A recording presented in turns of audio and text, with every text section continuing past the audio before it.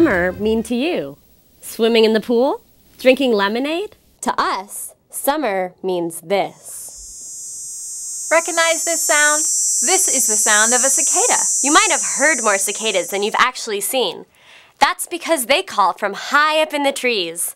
But you might have seen some of these. Cicadas have an incredible life cycle. They spend most of their life underground, sucking on the sap from the roots of trees. When they're ready to become an adult, the cicadas climb up out of the ground and grab onto a tree trunk. Then they shed or molt off their old skin.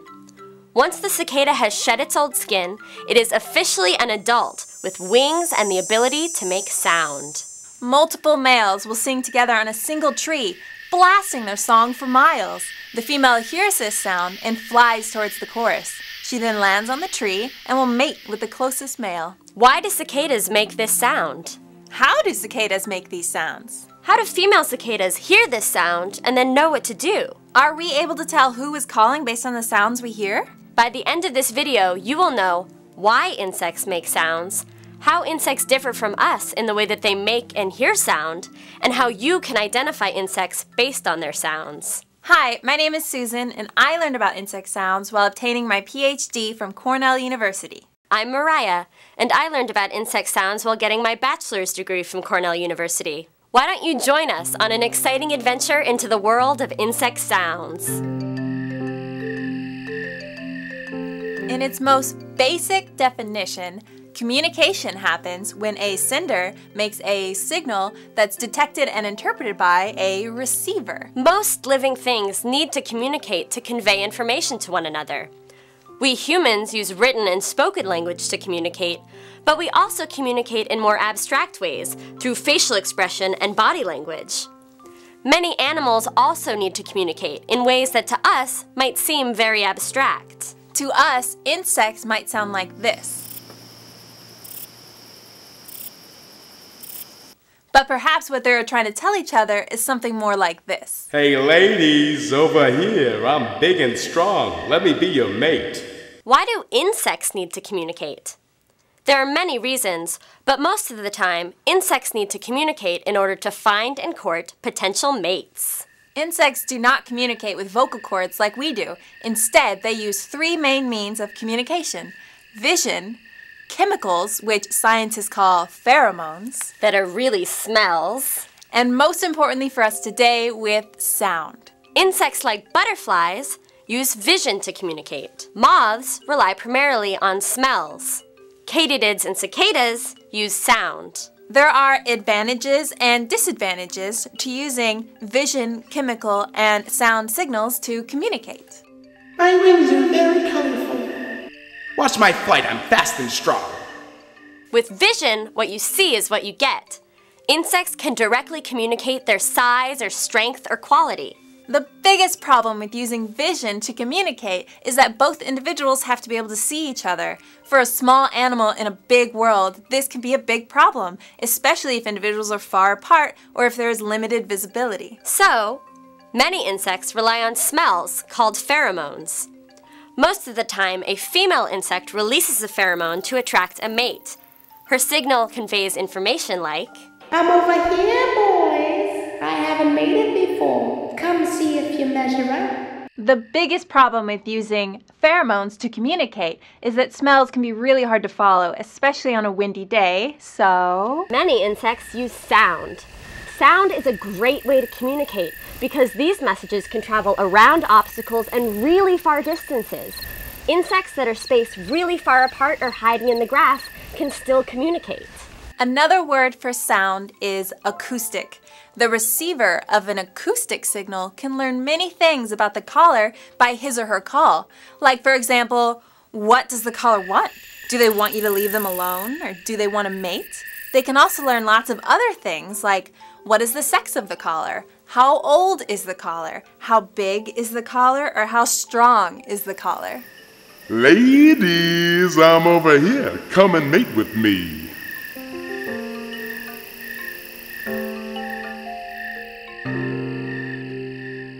Insects may speak on many of the same topics as we do, but they certainly do not make sounds the same way as us. Orthopterans are insects famous for the sounds they make, and they make sounds with stridulation, or the rubbing together of two body parts. Grasshoppers, crickets, katydids, and locusts are all orthopterans that use sound to communicate to a potential mate. Stridulation in insects works much the same way as rubbing your nail across the teeth of a comb. One part of the stridulatory apparatus is modified into teeth, some part of the wing or the leg, and another part of the body is rubbed against these teeth to make the sound. Crickets and katydids make stridulation by rubbing their wings together, whereas grasshoppers rub a leg against the abdomen. However, singing cicadas make sound in a very different way. Instead of rubbing two body parts together, cicadas have a special dome-shaped organ called a timbal, which pops in and out like the top of a can, or a clicker trainer that you might use when training a dog or a horse. When you or I hear insect sounds, we are using a pair of ears on either side of our head to pick up sound waves. Sound is really just the vibrations of molecules in the air. When I strike this tuning fork, the molecules in the air around the fork start to vibrate and come out from the fork in sound waves in all directions. The frequency of the sound waves is just a description of the speed at which those waves pass a certain point in space. Fast waves make high-frequency, high-pitched sounds, and slow waves make low-frequency, low-pitched sounds. Inside our ears are little hairs that vibrate from the waves generated by sound.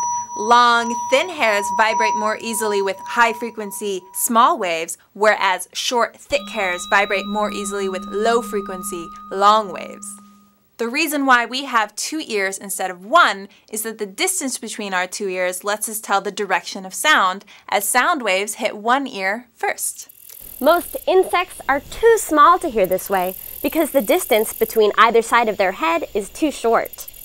So insects have evolved hairs all over their body, and there are three basic types. The simplest is a hair called a cincilla. Similar to the hair in our own ears, when a sound wave reaches the hair on an insect's body, it bends, sending a signal up to the brain that the insect just heard something.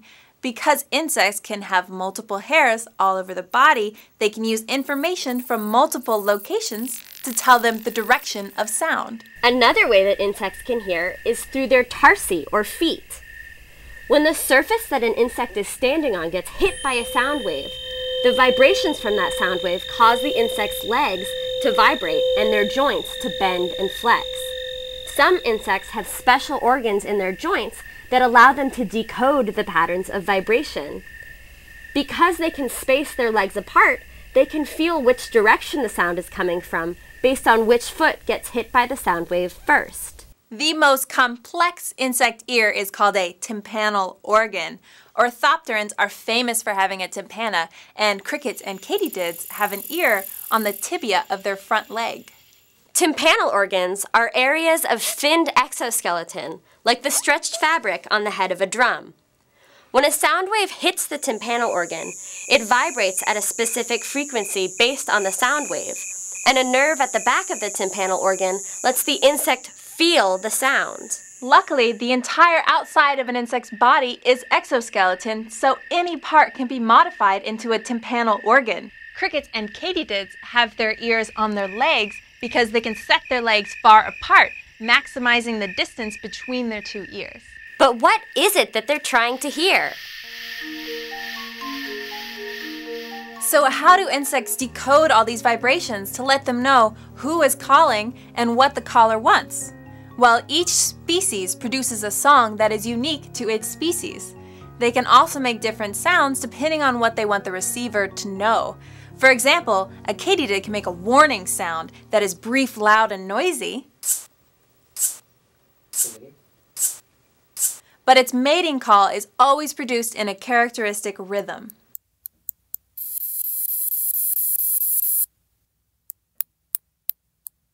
All insects are born with the knowledge of what their species' call should sound like in different situations. Most often, insects can tell how big a caller is based on the frequency of their song.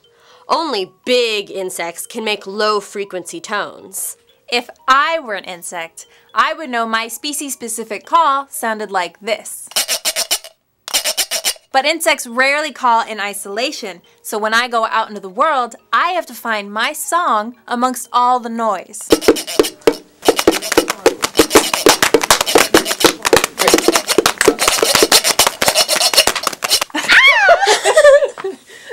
So here's how this whole story comes together.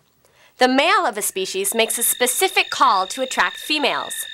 Females hear the sounds coming from lots of different males and decode the vibrations to get all sorts of information about the males that are calling to them.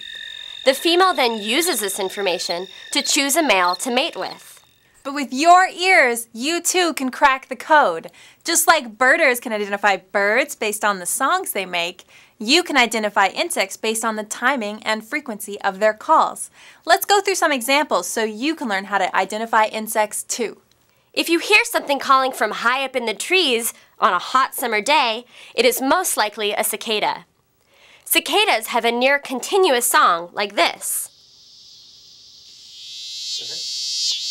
What sets a cicada call apart is that the beginning and end of the song have a sort of build up and wind down like this. If you hear an insect calling during the day and it's not a cicada, it's probably a cricket or a grasshopper. Crickets, we all know what they sound like. It's this. But what about a grasshopper? Grasshoppers make noisy little calls whose rhythm is hard to discern.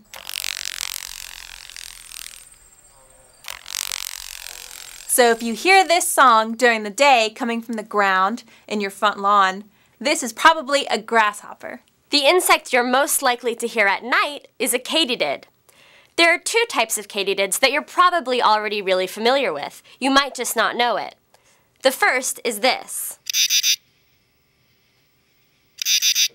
This is the common true katydid. This katydid is where all katydids got their name from. People a long time ago thought that this song sounded like Katy did, Katy didn't, and the name stuck. The second katydid you are probably familiar with is this. This is the cone-headed katydid, named after, of course, the shape of its head. Cone-headed katydids are very noisy, calling along roadsides and in fields at night. They are also some of the loudest insects we have, and so they tend to drown out other callers, but they have competition from the trees. This very tiny insect is a tree cricket. Though he may be small, his call is extremely loud because tree crickets call all together at once in a chorus.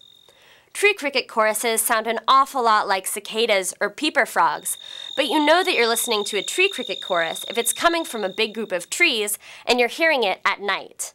Tree cricket songs are either continuous or a repetition of the same syllables over and over again, like this.